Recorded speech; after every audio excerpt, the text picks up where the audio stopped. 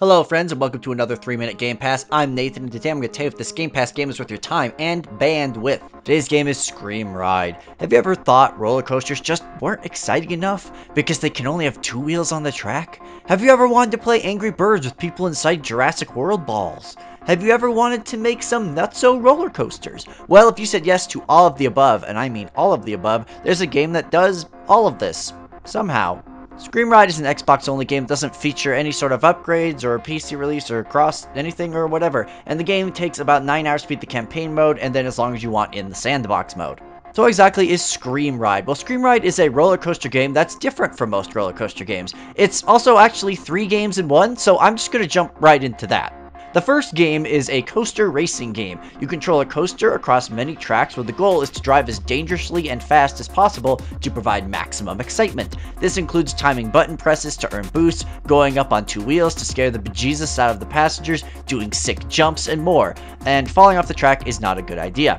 The second game is Angry Birds with people. Spin them around and launch them into buildings. Get more points if you destroy the buildings. Find the building's weak points. Jet fuel can't melt steel beams, but a wrecking ball full of people flung at extreme centrifugal force sure as hell can.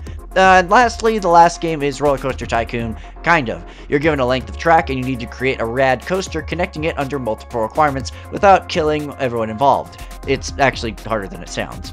The secret final mode is Sandbox, where you can combine all of these activities into one insane madness experience, and then share it with people, or download theirs. And that's the entire game. So what do I like about Screamride? Well, each of the 3 game modes gives a unique experience, meaning you'll probably find something you like since you have 3 separate options.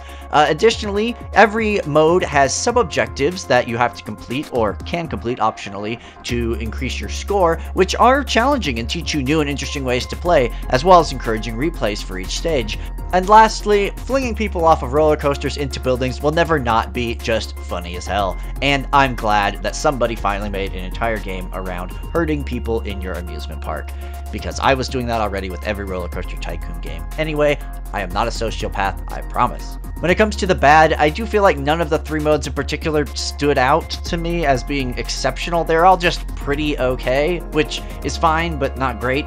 The game does suffer some frame rate problems, even on my Series S and X when stuff got really wild. I don't know if it's bad optimization or what, but sometimes the game got a little slow when buildings were just falling all over the place. And lastly, this game can have some wild difficulty spikes across all of its modes. You can be just cruising along, having a great time, and all of a sudden you hit a stage that just kicks you straight in the face. It's weird how a game that's kind of low-key and casual can get really difficult really fast. So as you know, I rate games here on a 3-point scale. Must play, maybe consider, don't bother. This one is definitely a maybe consider. I'll be honest, I had no idea this game even existed. It randomly came up when I was dinking around in Game Pass, and I played it, and overall, I had a pretty okay time. I personally liked the mode where you drive the coaster the best, as I love riding coasters, and I disliked the Angry Birds one the most. But honestly, I feel like every individual person will have a different favorite and dislike, and there's 3 options to choose from, so you got your choices here.